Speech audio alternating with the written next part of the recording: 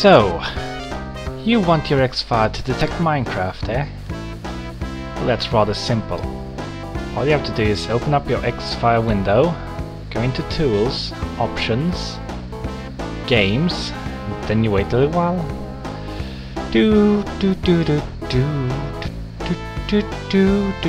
There. You scroll down to not install, double click that, you scroll down some more, let's see, Minecraft, right there.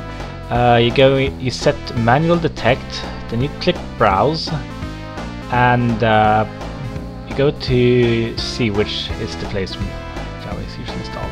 Now if you're on Windows XP, you just go into program files and find Java there, but if you're on Windows 7 like me, you're gonna notice that you have two program files folders. Just ignore the x86 one, it's not gonna work anyway. So just go into program files here, go into Java, GRE6, bin, and then double click java w.exe and then press apply. Now, you'll most likely complain like that, so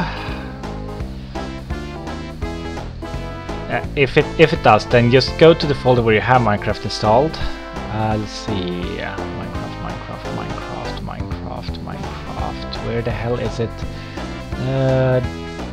Game, and type in the exe right there. You're gonna notice, and then you press apply again. Now you're gonna notice that there's gonna be two errors. But the thing is, it's actually gonna remember the path to Minecraft.exe here. So then you just go back once more and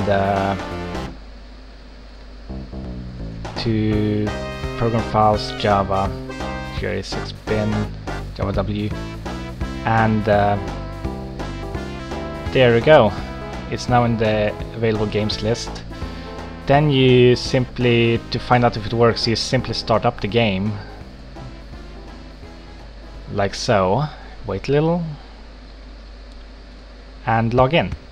And if it works, then XFIRE is gonna tell you that you're playing Minecraft and actually track your time. Simple, easy, comfortable.